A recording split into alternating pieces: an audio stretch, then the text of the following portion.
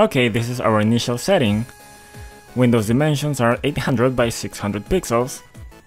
We're not going full screen, but if you do, set sampling to point, because we're using pixel art. Layout dimensions are 2400 by 1200. This is a scrolling game, so the layout is always bigger. Keyboard and mouse object has been added, and this grid is just because I like it. Don't mind it. 4 layers: background, hidden objects, gameplay, and heads-up display. And in the background I have a tilemap already. You can see tilemaps in more detail in this video here. For the platforms I'm using another sprite.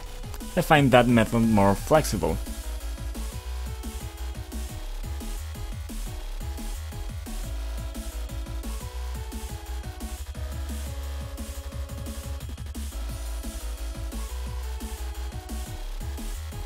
Changing the snap options here.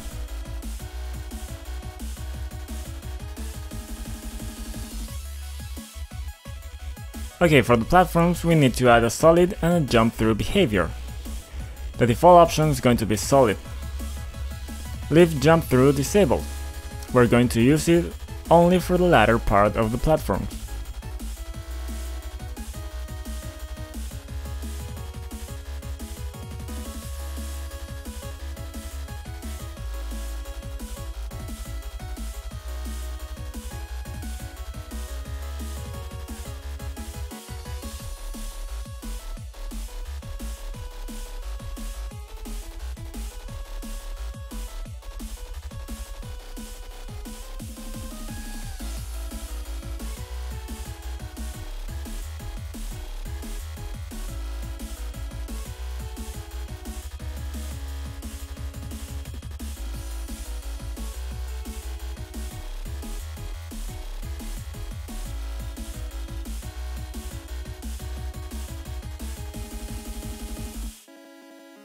Now create our platform object. As usual, have a separate object handle all the platform movement and just pin another one with animations on top of it.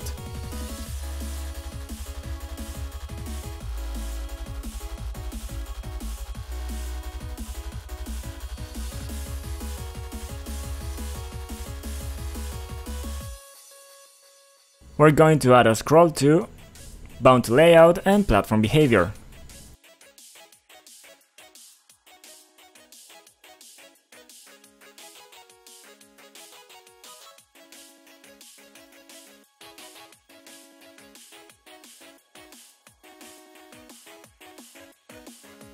I'm trying to follow the original game, so I'm giving it a little acceleration and deceleration to the movement.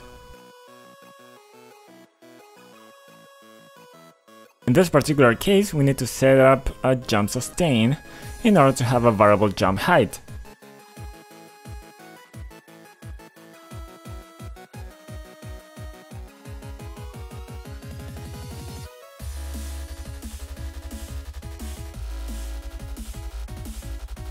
As you can see, we can tap, press or hold the jump button and we get different heights. Let's use custom controls. That always gives you more flexibility on your movement.